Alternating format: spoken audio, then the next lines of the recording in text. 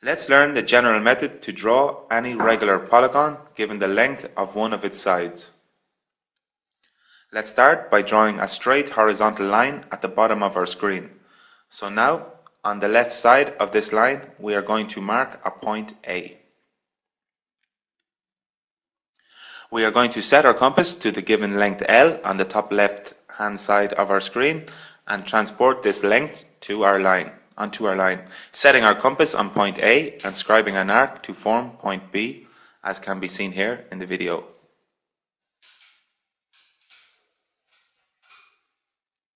So now we have our line segment AB, which will be the base of our polygon. So now we are going to draw a regular hexagon given the length of one of its sides L. The next step, with our compass set on the point A and radius AB, we draw an arc to the left. With the same radius and our compass set on point B, we scribe an arc to the right, which will intersect our previously drawn arc at point 0, which is going to be the center point of the circumference we are going to circumscribe our hexagon. So here we can see our circumference. To continue using the given measurement of the side L, which is the same as the radius of the circle, setting our compass on point B, we will scribe an arc to the right to cut the circle, which will be the next vertex of our hexagon. So now we are going to continue this process, marking the rest of the vertices of our regular hexagon.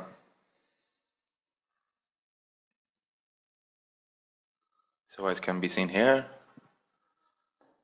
we set our compass on our previously scribed arc and scribe the next arc.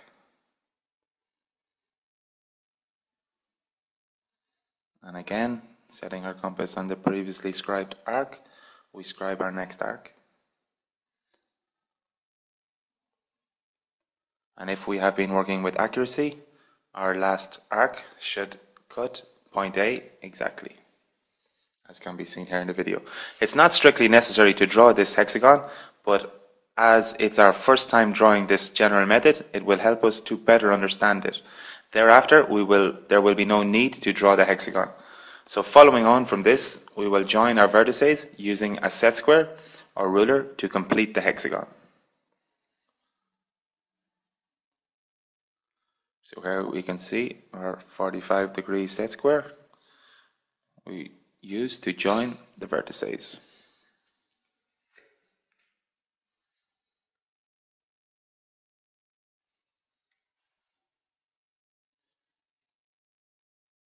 And finally, we join the last vertices to point A to complete our hexagon.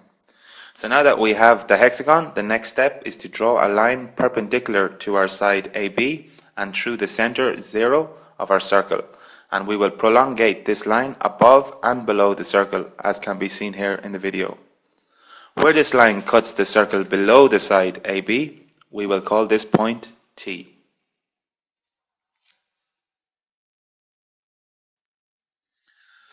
Now the next step is to divide the radius OT into 6 equal parts using Thales' theorem. The first step is to draw a line starting from point T on the circle at any angle as shown here in the video. Now, using our compass, which we will set to a certain length, 1 centimeter or 2 centimeters, and we will proceed to scribe 6 arcs on this line using the compass as shown in the video. We can also do this using a ruler.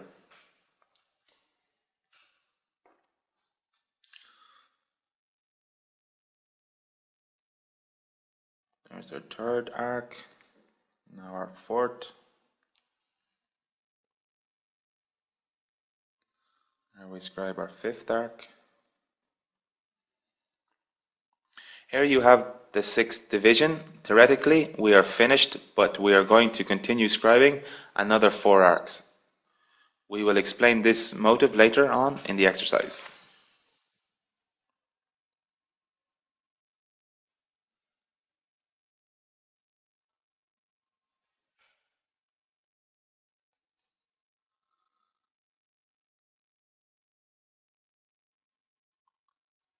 So now we will proceed to mark 4 more.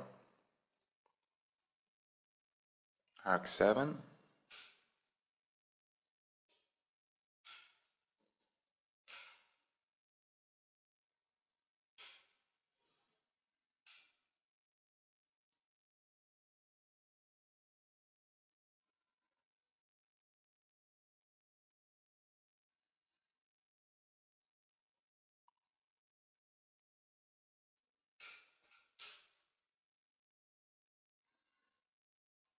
And finally, the last arc, 10.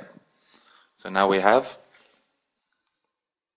10 arcs. We are now going to number each of these arcs from 1 to 10,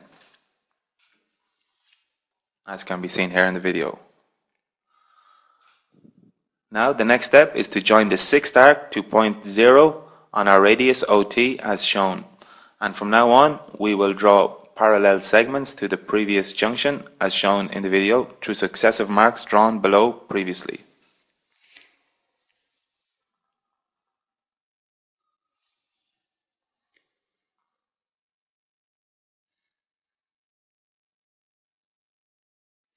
To do this, I use a 45-degree set square with a protractor in its center with the software we use to record these videos. But you should do it with a 45-degree and a 90-degree set square.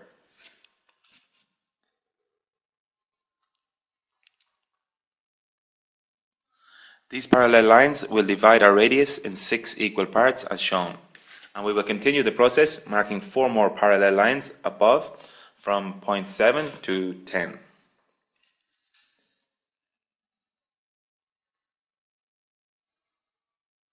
So here we have our 7th parallel, our 8th,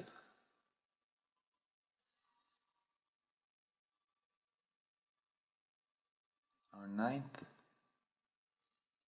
and finally our 10th parallel.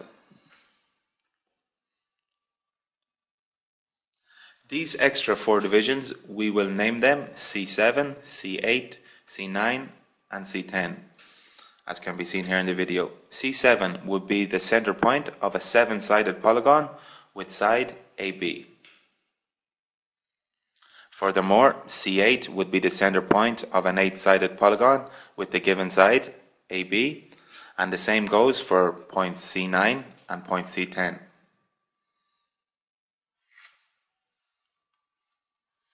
And conversely, the points below the origin 0, which would be called C5, C4, and C3, would also be the center points of a 5-sided, a 4-sided, and a 3-sided polygon, given the length AB.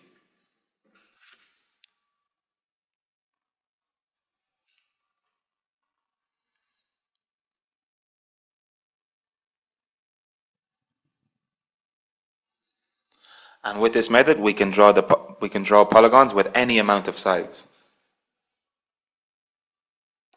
Normally, all the parallel lines we have drawn in today's example are not necessary.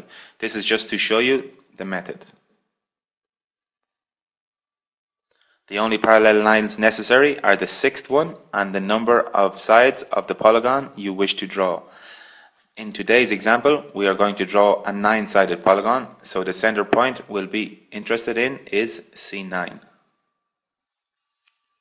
So now, with our compass set on point C9 and length C9A or B, we will draw the circle, as can be seen here, which passes through both points A and B.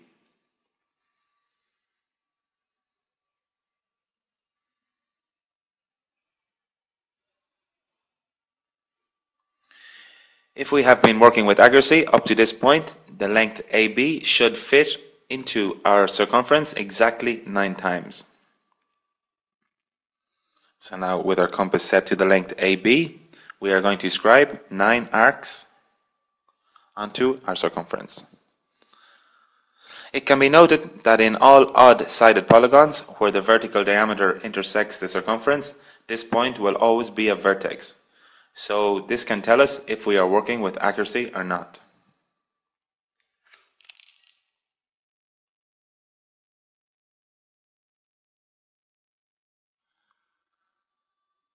So here's our 4th arc that we're going to scribe.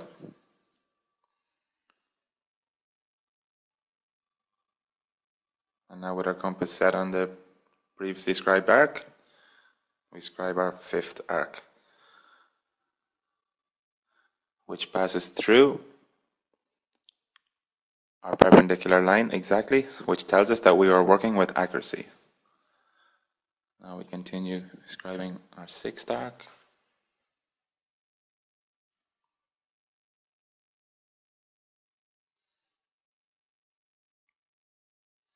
Our 7th.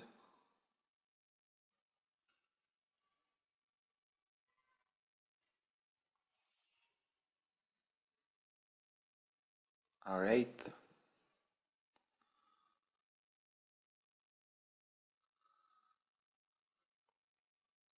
and finally our ninth arc should cut exactly through point A if we are working with accuracy, as can be seen here in the video. So now we have all the 9 vertices of the polygon, and we will proceed to name them A, B, C, D, E, F, G, H, I. And now we will join them to complete our 9-sided polygon. So we join from A to B using our set square or our ruler, from C to B,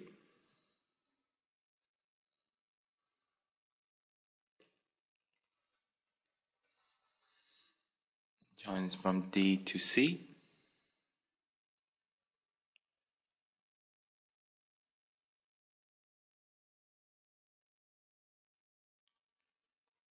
from D to E,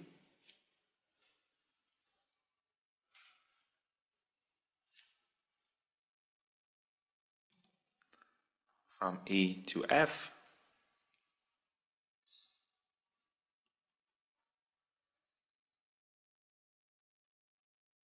from vertex G to F,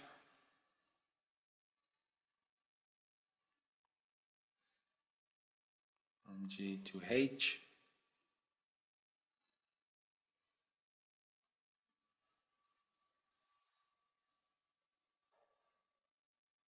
from H to I, and finally we will close our 9-sided polygon by joining vertices A to I. So now we have our 9-sided polygon given the length of one of its sides. I hope this video has helped you. Thank you very much. Please subscribe to our channel or click like. Thank you.